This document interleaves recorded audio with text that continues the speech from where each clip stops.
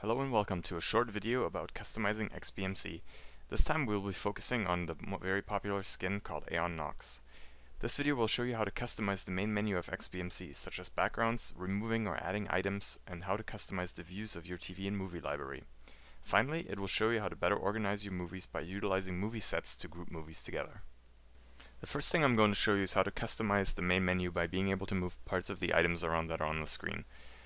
So the first thing I'm going to do is I'm going to go into System, and then I'm going to go into the Skin setting, and then into the Customizer. And there I'm going to pick Customize Home Window Furniture, which is going to let us move the items around. So here you have to highlight whichever item you want to move, hit Enter, and then you can move it around by simply changing the menu above. As you can see, there's a couple different items you can move. You can move the RSS feed at the bottom, you can move the main menu bar, or you can even move the bar that has the temperature in it and the date. What I'm going to do here is I'm going to move the date bar to the top, and I'm going to leave it there, and I'm going to go back out of this menu. So with the new version of XBMC 12, there was a couple new items added to the main menus, notably Live TV and also the TV guide. For those of you who don't have Live TV or who don't have the TV guide, what you can actually do is you can go ahead and remove these. So while you're still in the System Skin Customizer menu, there's an option in there that you can use to customize this a little bit further and remove some of these items. So what I'll be doing here is I'll be showing you how to do that. The first thing you want to do is click on Main Menu Item Customizer, and then you have to wait a little bit for it to load.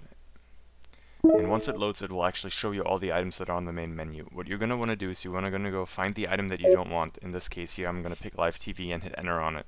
And then all you have to do is simply disable it by hitting Enter again, and hit Exit by hitting Escape. So that'll disable Live TV. You can do that with any other sections like the TV guide, or if you don't want the features items. I usually don't like those things because they are kind of annoying to scroll through. So what I end up doing is I just go ahead and remove them. You can also change the background for any of the items in XBMC by simply staying in the same menu where we just at and clicking on the item and then choosing Choose Background. At that point in time you can either pick single image, multi-image, or a variety of other things. Just browse to the artwork that you want. In this case I'm going to pick the fan art for Inception and select it.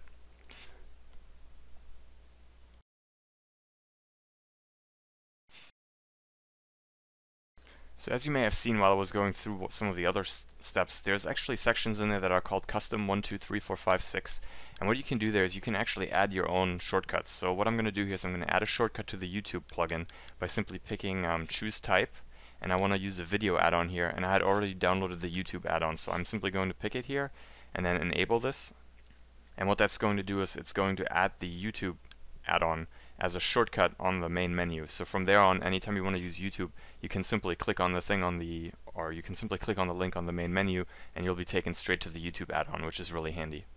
Sometimes what you might want to do is create a custom item on the XBMC main menu that brings you directly to all your kids' movies, or maybe all your comedy TV shows. And you can do that by leveraging what's called a playlist. To create a playlist, all you have to do is go into the video section of XBMC and set up your playlist there with a couple different filters. And then all you do is create a custom item that links to the playlist, like I'm going to show you here. You simply go up to Choose Type, you're going to pick Video Playlist, and then you're going to pick the playlist you already created. In this case, I created one called Comedy Shows, and the menu label is a little bit long, so I'm going to make it shorter and call it Comedies, and then just hit Enter. So now whenever you go to the main menu and click on this item, it's going to only show you your comedy shows.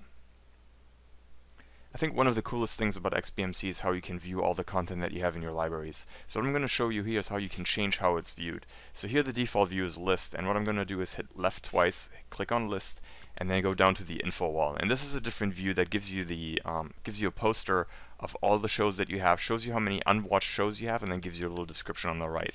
There's also another one called Landscape, which gives you a slightly different view. And what I'm going to show you here is how you can actually customize this view type by going back to the view type settings. And then you can change some of the things on the screen here by simply changing some of these options.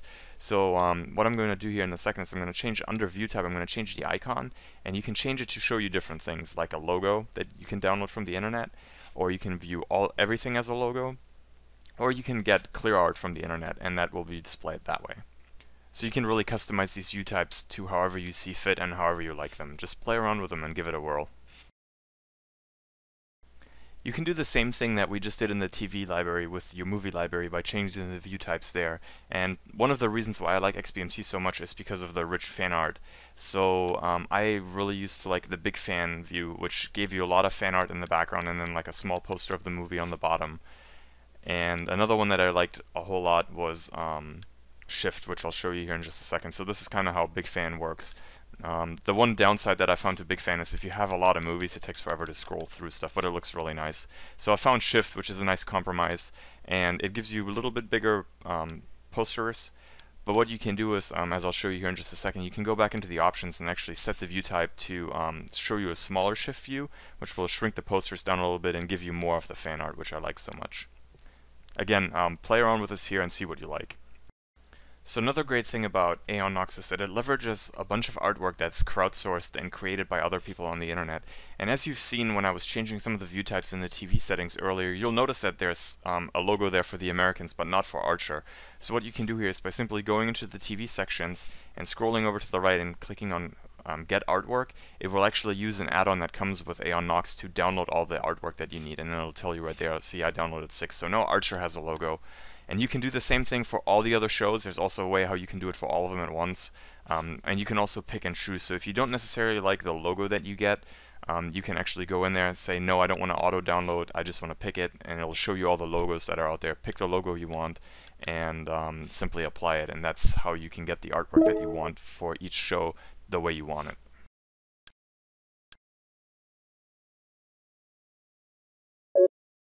Finally, one of the new things you can do with XBMC is also group movies into sets. So if you have all the Harry Potter movies, or let's say all the Indiana Jones movies, XBMC is actually smart enough to figure out that that these are all movies that belong together and you can combine these into sets.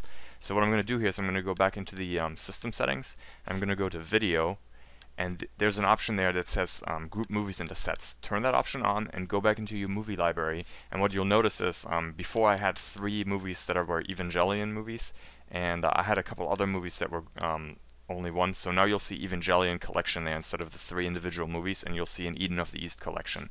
Click on that, and there's your 3 movies. So now you get all the movies that you have combined into one set, and it's much easier to see them that way, and it'll shrink down how many things you have to scroll through in your library too.